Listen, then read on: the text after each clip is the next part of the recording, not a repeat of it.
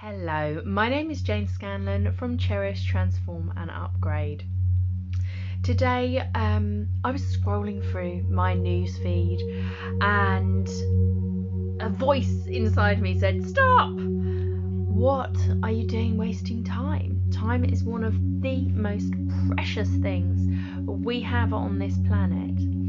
And right now, some of us have a lot more time at home with family, and we're able to do a lot more, I don't know, within the house, within the garden, maybe those DIY projects. So what am I doing? Scrolling on Facebook or Instagram. So it got me thinking. It is definitely a way of detaching from present life, but also from to connect with friends, family, people we know, the outside world. When I have days where I am not on social media very much at all, just to post business things, what am I doing in my present life? One, I am being present. I'm enjoying the kind of tasks, the things I'm doing with my daughter, the walks, whatever it is, I am present. And also what I've noticed is if I have a plan for the day, a lot of people don't like planning, I do. It helps me to stay focused, to stay grounded, and to fulfill the whole day, you know.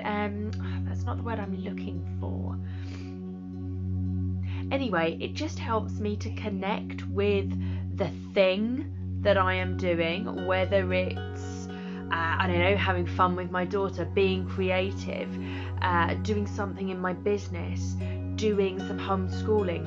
Whatever it is, when I have a plan, a vision for the day, I am way more focused than if I wake up and I think, okay, yeah, I've got a bit of homeschooling to do, don't know what I'm going to do in my business, da da da. All of a sudden, it's like 5 o'clock. And I'm like, where's the day gone? I feel like I haven't achieved anything. Does that sound familiar to you? So today I thought we would just do a meditation to get grounded and get clear, because when we're feeling unclear, we pretty much feel unconfident about the steps forward because we don't have a vision for it. And one of the things I help clients with is how to get clear, calm and confident. And you can do that through meditation and many other tools which I teach. So, sorry, now I'm doing this like I want to sneeze. It's kind of hay fevery at the moment, with all the blossom outside, which is absolutely beautiful. But I am feeling a little bit snivelly. So, let's take a nice deep breath.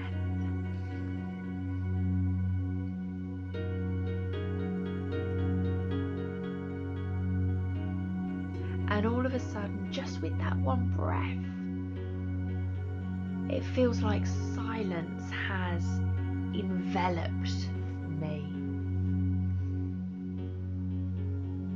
How are you breathing at the moment?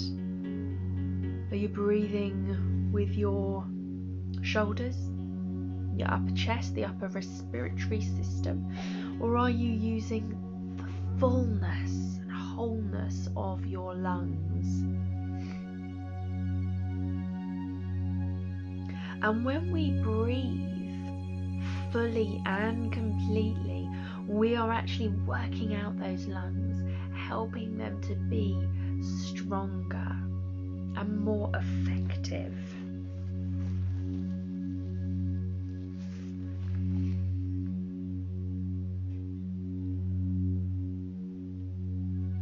And when you breathe fully and completely, your stomach will swell. It will swell up as the diaphragm gets pulled down and the lungs fill up with oxygen. And when you exhale, your stomach contracts, the diaphragm gets pushed up, and the CO2 comes out, the lungs deflate. So when we're breathing really from the stomach, using those stomach muscles, you fill the lungs, you use the diaphragm properly.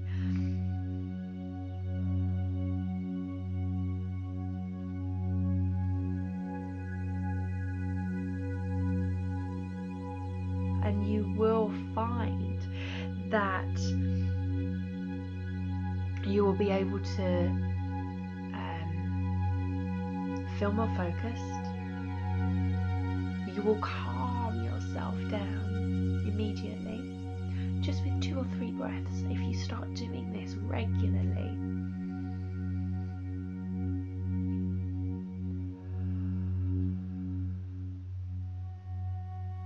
And if you notice, when I breathe in, I hold it.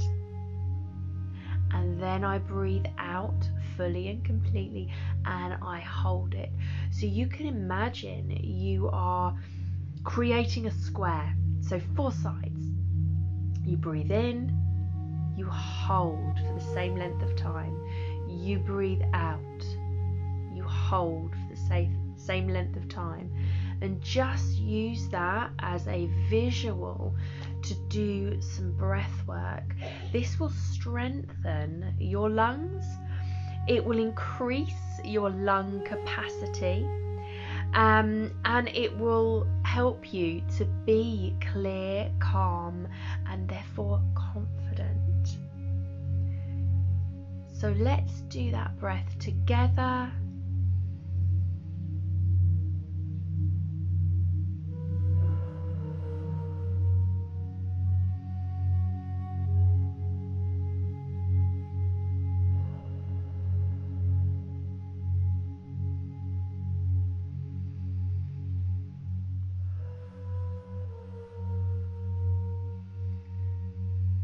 Confusing myself here, forgetting to pause.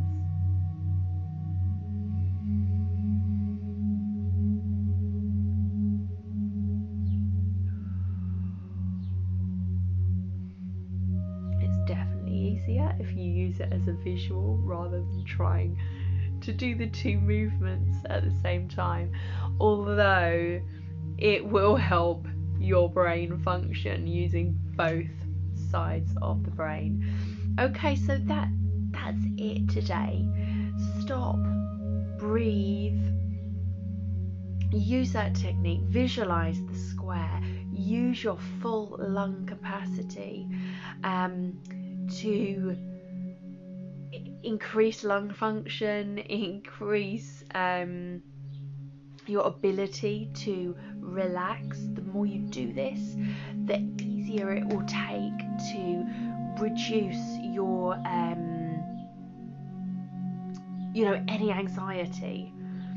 Hey Maddie, thank you for watching. So yeah, do this with your children as well. I often do this with my daughter, just breathing deeply, getting her to visualize the square, breathing in, holding, breathing out, holding. It's not just good for your mental health, it is good for your physical health. Any form of breath work will, actually that's not true, this form of breath work will reduce your heart rate, it will calm you down, and it will help you to be more focused. We'll look at some other breath work in the following days. Okay, namaste, thank you, bye.